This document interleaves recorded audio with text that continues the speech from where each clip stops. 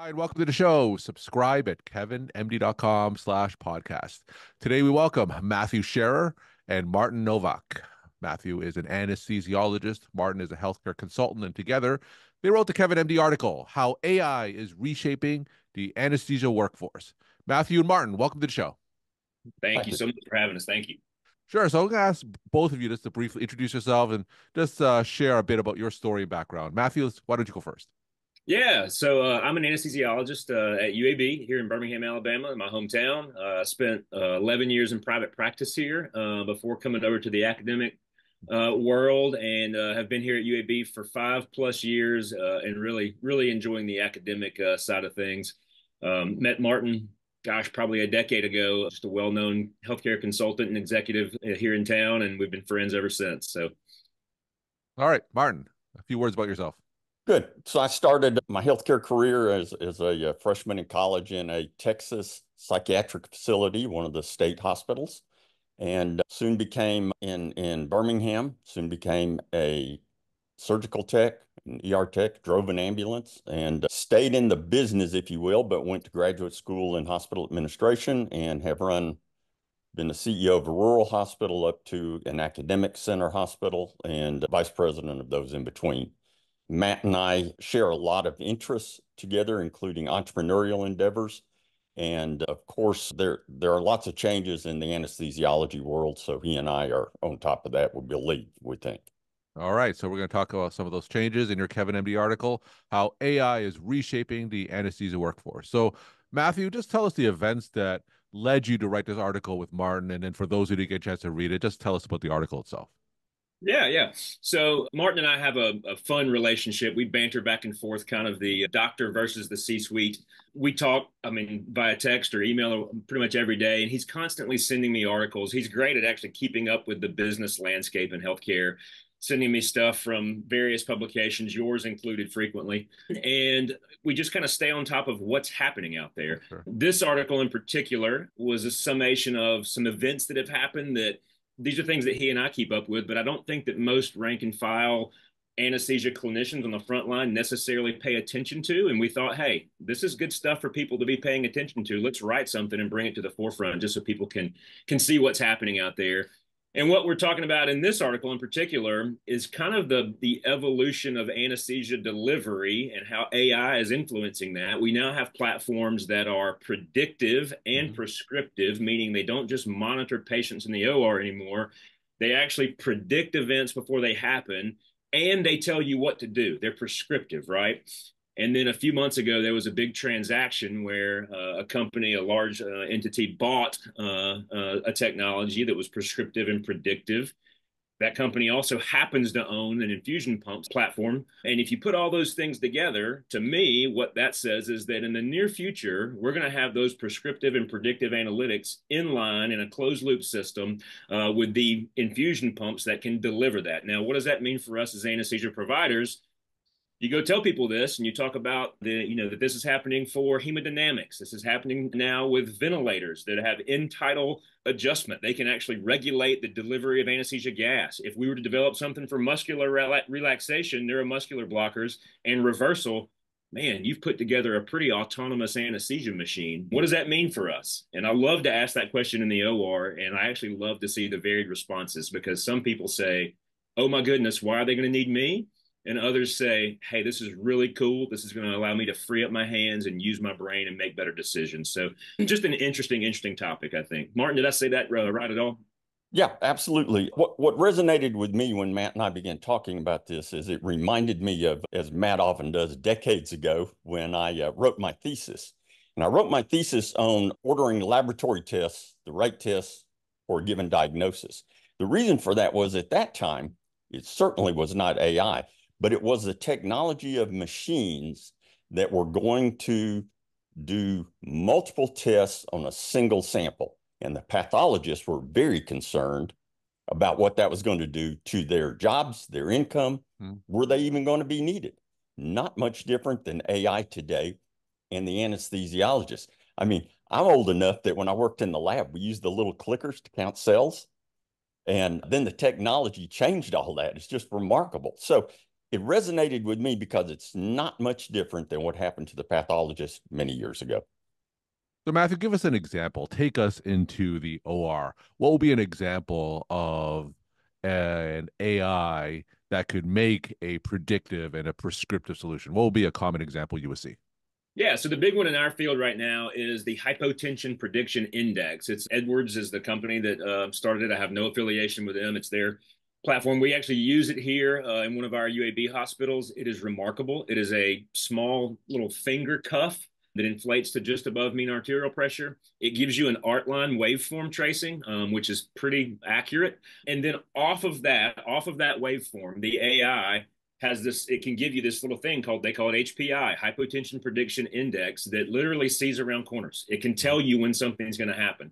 We've been using it for a few months here and have had great success with it. So that's one. The other, GE now has a vaporizer that you can essentially choose an end-tidal gas concentration.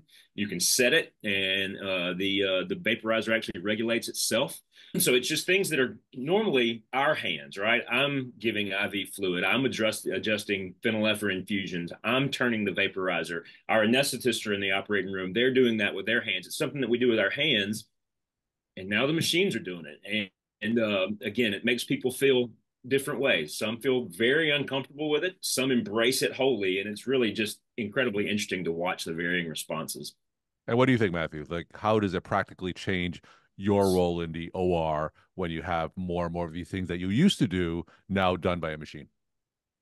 I personally know my mindset is different than others, and I love this kind of stuff. I think it's incredible. I think it does allow us to take better care of patients. And what you're talking about here is change management. And we know that you will see varied responses to change. I think it's exciting. I think it allows us to take better care of patients. I see kind of the quote that Martin put in that article about change being a constant. It's going to happen, the surety of change, he said. I embrace it. I think it's going to allow us to take better care of patients. I think it actually will allow us to scale in a way that we have never been able to do before. We have drastic workforce shortages, and I think this is a potential scale opportunity to bring our skills, our knowledge to more patients. So I see it as a wonderful thing, but I'm maybe one of a few. So So, Martin, take us into the mind of a hospital executive. Tell us the factors that go into the decision when implementing some of these AI-related tools, specifically as it relates to anesthesiology. What are some of the factors that the hospital team has to consider before implementing something like this? Sure. Of course, there's the cost of the startup. Well, second is how accurate is it? Is it going to retain the accuracy or is it like vaporware, We just don't know that. I think the third one is the reason I share Matt's lack of great concern in terms of anesthesiologists is we still need to have who will guard the guardians. And we still need the brain power of the trained human to oversee all this.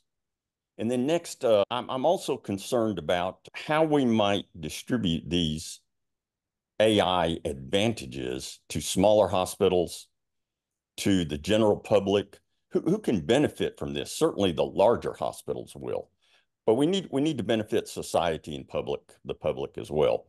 So we have distribution, we have cost, and then we also have oversight, and we will continue to need anesthesiologists in the oversight role. And Martin, do some anesthesiologists have things to worry about as technology takes up more of their responsibilities? Does that ever factor into decision making, maybe in the back of a hospital executive's mind? Maybe we can save some money from a workforce standpoint. Does that ever factor into the decision making? I would have to say, of course. In specific to anesthesiology, we already have this somewhat of a bind of the anesthesiologist and the CRNAs and who does what, in states that allow more and less and so forth. So the question is, will AI replace some or all, as some fear? I don't believe that, but some of the duties of the anesthesiologist. That may be the case, but there's still ample opportunities to take care of the patients, the OR, after the patient is out of the OR, and anesthesiologists can fill many of those that I believe are still gaps today in the patient care continuum. So Matthew, so I'm hearing, correct me if I'm wrong, that there may be a spectrum of responses when it comes to these AI tools. You're certainly a proponent of it, and I'm getting the sense that not everyone may agree with you, right? So tell me about some of their concerns and their perhaps hesitance in embracing some of these AI technologies. Give us a sample of some of their pushback. Yeah. So, I mean, it comes down to the question that when I bring this up, point this out, show people this article, the first thing they say is, well, what am I needed for? And that's for anesthesiologists and nurse anesthetists, right? So it's not just one or the other. People have that first visceral response of, well, what happens if I'm not needed? How am I going to pay my bills? How do I got kids to raise? I got mouths to feed. So I think that's the first response. And I try to tell people, hey, look, when you go get on an airplane, there's a whole lot of technology in that cockpit. That plane can do a whole lot of stuff by itself.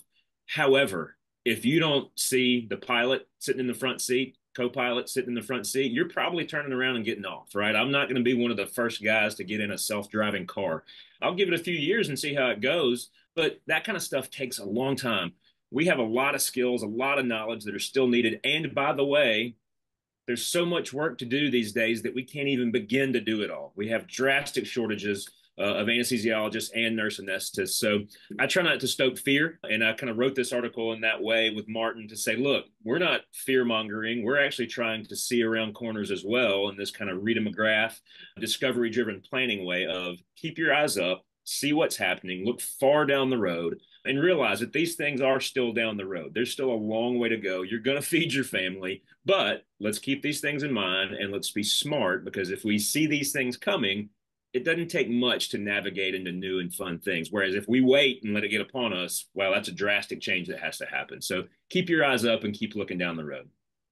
So Matthew, on this podcast and on KevinMD, we talk about these AI tools a lot in pretty much every area of medicine. It's disrupting a lot of areas of medicine. And one of the sayings that often comes up is that physicians or clinicians who embrace AI may replace those that don't. So rather than worrying about the AI itself replacing doctors, the doctors who embrace AI may replace those that don't. So how can that saying relate to some of your anesthesia colleagues who maybe take a more of a resistance approach to AI? How can they embrace some of this technology, knowing in the back of their mind it may replace some of the things or disrupt what they normally do?